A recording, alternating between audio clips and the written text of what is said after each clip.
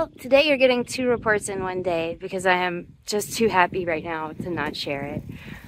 Today has been a beautiful day. It was overcast all day, which kept the temperatures down below 85 all day and below 80 for a lot of the day. So it was mild, pleasant riding.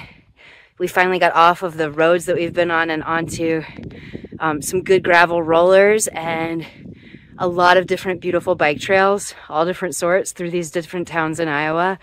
And I have just ridden over the High Trestle Bridge.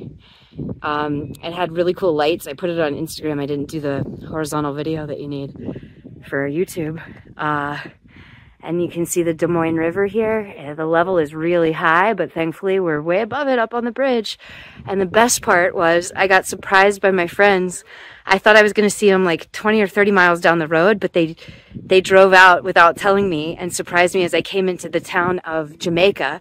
And I was already planning to eat dinner there, so I got to have dinner with Heather and Greg and Rose, and it was just absolutely delightful. So I am really happy and planning to ride into the night again because there's rain forecast tomorrow and there's some trails that are already a mess. And I don't know if I'll be able to get through them before the rain comes, but I want to get as close as I can at least.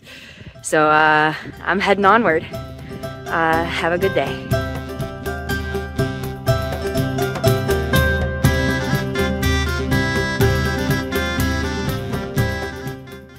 This is Gregory Zuber, thanking you for watching and sharing.